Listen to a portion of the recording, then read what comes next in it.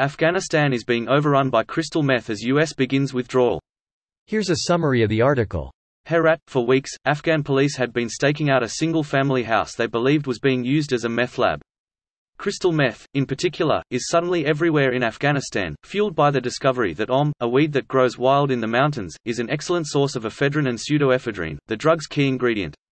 A mysterious grass. In 2017, rumors started circulating in western Afghanistan that a mysterious form of grass had been found to contain the key ingredient in crystal meth. Within a year, cartels based in Iran, Afghanistan's wealthier and better developed neighbor, which already had a booming meth trade, had people regularly crossing into Afghanistan to train locals in how to spot the plant in the wild and use it to produce a cheap, but potent, methamphetamine. According to the European Monitoring Center for Drugs and Drug Addiction, ideal growing conditions cover 192,000 square miles in Afghanistan, about a third of the country. What's more, according to David Mansfield, an author and researcher who has been tracking the trade, there's growing evidence that meth coming from Afghanistan is of comparable quality to what's produced in Southeast Asia, Europe and Mexico. Sanullah, one of the addicts being treated at the Sadakat Center, said he first tried crystal meth because he was assured it would help him kick his addiction to heroin. This post received a score of 5,000, with an upvote ratio of 94%. Here are the top comments in response to this article. There is no way to fix this. The brush that basically blankets the entire country contains ephedra, and can be refined into liquid ephedrine, using bathtub chemistry. Pretty crazy to think that between the ephedra and poppies, the whole country is riddled with the precursors to meth and heroin. Zamzadi. And marijuana.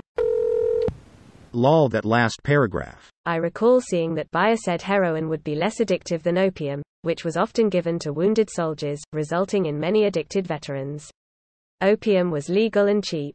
Bayer knew it wasn't less addictive. The real purpose was to provide a doctor with a painkiller so strong that a single handbag of supplies could serve hundreds of battlefield amputations. It is less addictive, but 99 is also less than 100. Heroin is more addictive than morphine and codeine, the primary psychoactive alkaloids in opium. The poster above meant morphine, I assume. Diacetylmorphine. It's essentially morphine, but the chemical makeup of heroin allows it to cross more easily and readily through the blood-brain barrier. I wanted to add a little more lol. Having been a heroin addict myself and a chemistry student to boot, I know. It's just silly what the other poster said about it being less addictive. Does everything that grows in Afghanistan get you high? No, actually, there's plenty of crop fields and small gardens. Okra, strawberries, beans, pomegranates, etc. It's quite diverse, really. Plenty of ornamentals too. Sell it across the Pakistani border and we will have breaking Islamabad. Jesse, we have to go to the mosque. We have to pray to Allah. Husseinberg. Jesse, I'm gonna mix the chemicals, say Bismillah. Wa'al-al-abiyad. Sounds like they made it and are using it. Not sure how the US military comes into the picture. They just want to stay so bad. $. The amount of clickbait alarmist headlines since that announcement is ridiculous and transparent in intent. Same shit ICE does.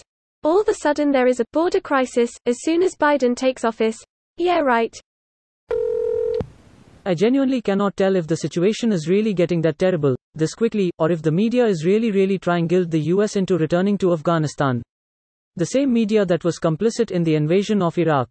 Greater than the same media that was complicit in the invasion of Iraq. Our current president in the US is the Democrat who got us into Iraq. Biden is the guy who bullshitted Congress. The most high-profile Democrat that helped GWB sell the lie to the American people. And then he lazily, half-heartedly tried to distance himself from it years later. It's interesting how Biden never really had to reckon for Iraq, or for Anita Hill, or for much of anything really, because the media so obviously covers for him. This video was automatically created by Reddit to speech. The article and comments in this video were selected from Reddit according to their upvotes, and any paraphrasing was performed by smmry.com, without any human intervention.